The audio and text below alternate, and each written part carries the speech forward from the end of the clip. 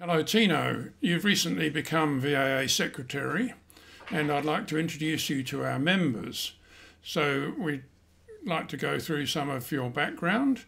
What was your previous job before you came and took up the post? Most of my career has been in adult education, so academic program development, instructional design, and a big focus on helping instructors who were used to teaching in the classroom how to use online learning technology. So teaching them not only the technology, but also the kinds of activities where you can engage students and make them feel part of the class, even if they're learning at a distance. We can detect a bit of an accent in your background there. Um, what made you come to Australia? In 2018, my partner had an opportunity. He was recruited for a great job with an Australian company. And the opportunity was so great that we decided to pursue it. And we thought it would be sort of a great adventure to live in another country. We have since fallen in love with Australia, and we became citizens in 2023. Uh-huh. And what made you start in bees?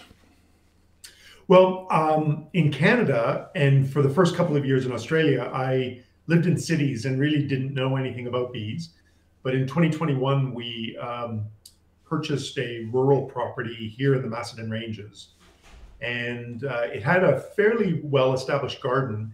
And in fact, part of the property was used as a camellia nursery. So we had a great deal of camellia trees, shrubs on the property. And I decided that beekeeping was just part of having a healthy garden and a healthy environment.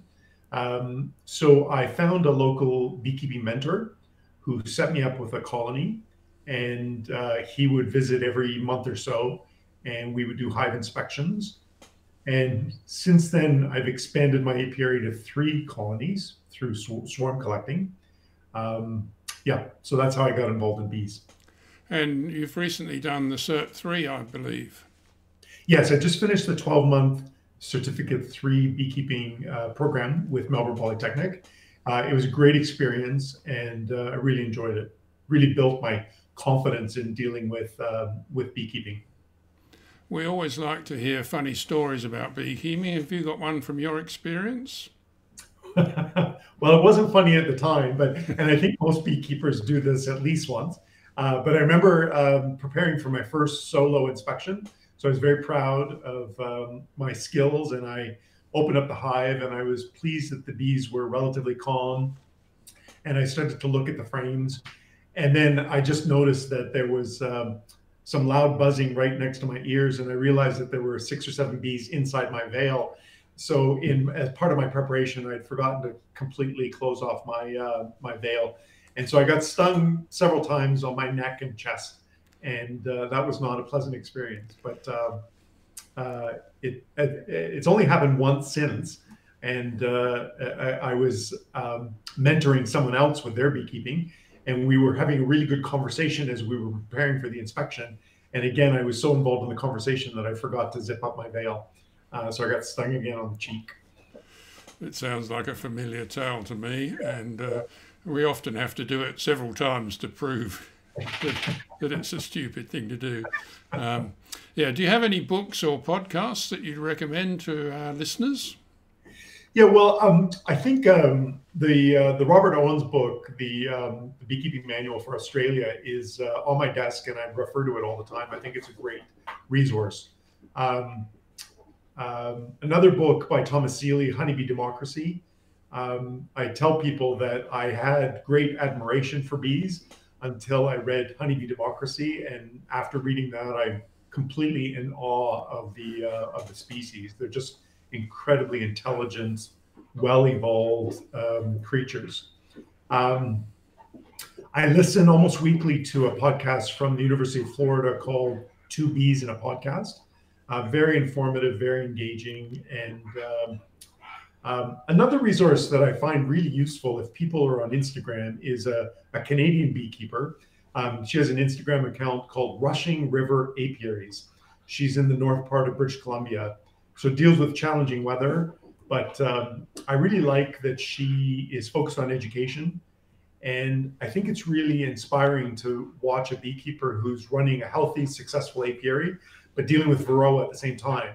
And she has healthy, productive hives, and she just manages Varroa in the day-to-day course of running her apiary. So it's inspiring to see that as we begin our challenge of dealing with this this parasite. Right. Yes, I'm sure we'll learn to live with it. The rest of the world has done. Yeah. Interesting. Okay, let's move on to your role with the VAA now. So, what do you most enjoy about working as the secretary for the VAA? Well, something I noticed as I began beekeeping is that there's a really strong sense of community. And I like the fact that I'm able to help an organization who's here to support beekeepers all across the state. The work is very varied. Every day is different.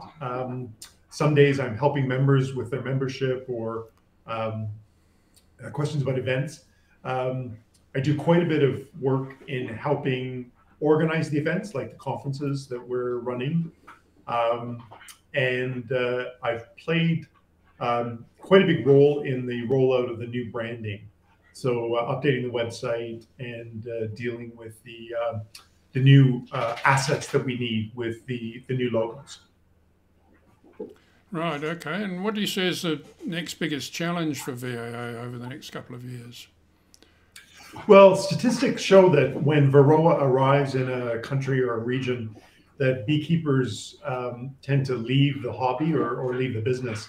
And I think we have a role to play to support our members and all beekeepers so that they have the confidence, they have the information, and they have the sense of support and community so that they remain resilient and continue beekeeping through the challenges that we're going to face over the next few years. But the challenges are not insurmountable, and I think we can get through this together. And I think the VA is well positioned to support beekeepers through this next phase. Okay, anything else you'd like to add? Just recommend to anyone who is listening who isn't part of a bee club to join a bee club. The bee clubs are just such great places to learn and to share. I belong to the Wood-End Bee Friendly Society.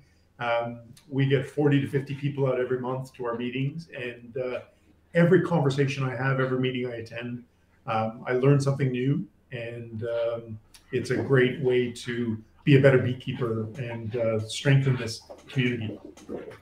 Okay, well, look, thank you, Tino.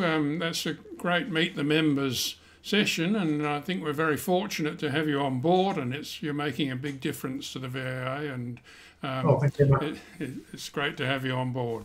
So thanks for the interview, and we'll sign off for this. Thank you. Thanks.